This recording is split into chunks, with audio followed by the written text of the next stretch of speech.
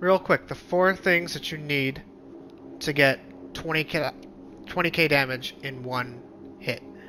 It's a netrunner build, so I'm just gonna real quickly go through what I do. It makes even the hardest difficulty pretty boring because it kills everyone in one hit. Um, what you want to do is you want to get this cyber deck. Okay, you don't have to upgrade it all the way, but this cyber deck, because of the 40% damage with combat quick hacks when immediately followed by a non-combat quick hack. That's essentially what you need. And the combat quick hack we're going to use is Synapse Burnout. So the idea is to use Synapse Burnout plus a non-combat quick hack. So I have Cyber Royal Malfunction because it's got it requires less RAM. So I use that, and just kind of do these two things repeatedly. First this one, then this one, and then everyone will just go down in one hit, provided that you have also this third thing in your cyberware, this piece in your frontal cortex that automatically gives you critical hit damage because it has a 100% critical hit chance. You don't need to upgrade it, you just need to buy the iconic version.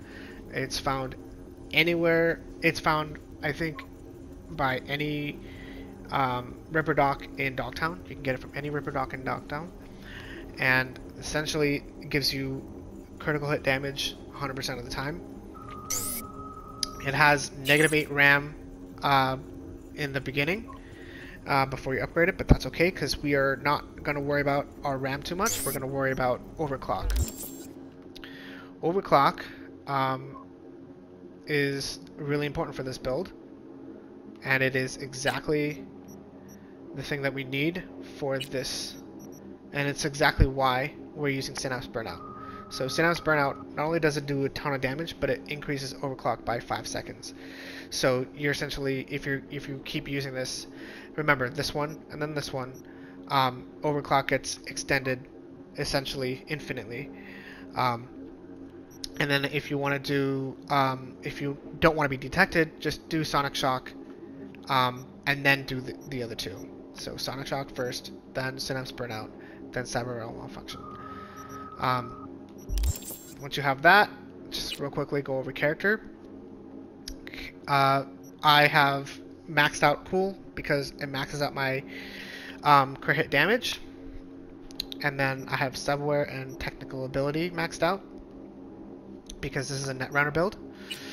And I'm trying to get body to 15 because I get additional health, and then I get this thing, which is an adrenaline rush. It's essentially a health bar on top of your health bar as soon as you use a health item.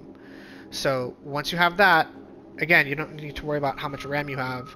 It's nice to have a lot of RAM, but this is kind of what you're going for, is you're using your health more than you are your RAM to do all the damage, because it's easier to recoup health than it is to recoup RAM. So that's essentially it, and I'm going to show some gameplay to show how this works on the hardest difficulty.